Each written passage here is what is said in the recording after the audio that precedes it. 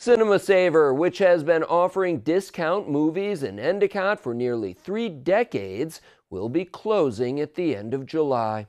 Owners Amber and Bruce Gregory say they're closing the 5-screen theater because it's no longer financially feasible.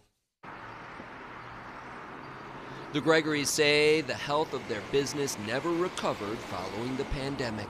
And we are saddened about this news, but we have struggled after COVID to stay profitable, to become profitable, to in any way make our numbers work, and they just aren't. Cinema Saver was founded by Amber's sister in 1994 as a second-run discount movie house. Amber took over operations in 1998 and continued the theater's legacy of affordable ticket prices and concessions, hosting birthday parties, and partnering with local organizations on special events.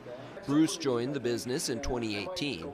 He says the industry has changed a lot just in the few years he's been involved. Movies are streaming quicker.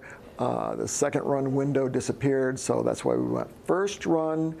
But people have not come to the movies quite as much as they were. More significant than a loss in revenue has been the skyrocketing expenses, including higher costs for wages, electricity, candy, and other concessions, and the movies themselves.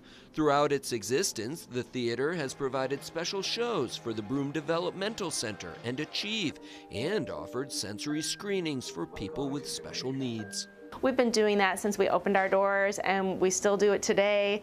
And I think that's what's really set Cinema Saver apart, just that, and how much we love it, how much we respect and love our customers, our great customer service. You know, I just think throughout the years it's really shined through.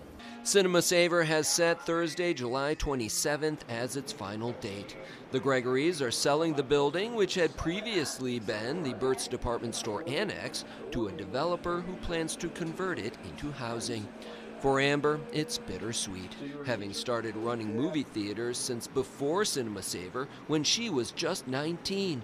She says she'll miss the community of loyal customers. I love movies. I love the movie business. I have no regrets and I have no complaints. It's been fun, a fun job to have throughout most of my life, but I am ready to move on to a new career. The Gregorys want to let their customers with gift cards know that they have 2 more months left to redeem them. And there are plenty of great movies coming over that time, including The Little Mermaid and sequels to Spider-Man, The Transformers, and Indiana Jones. Amber says she hopes movie lovers stop in for one last movie and a popcorn and to say goodbye. For tickets and showtimes, go to cinemasaver.com. The Gregorys say they are aware of and supportive of an effort by a group calling themselves Twilight Cove to crowdsource funding to turn the theater into a nonprofit movie, music, and theatrical venue.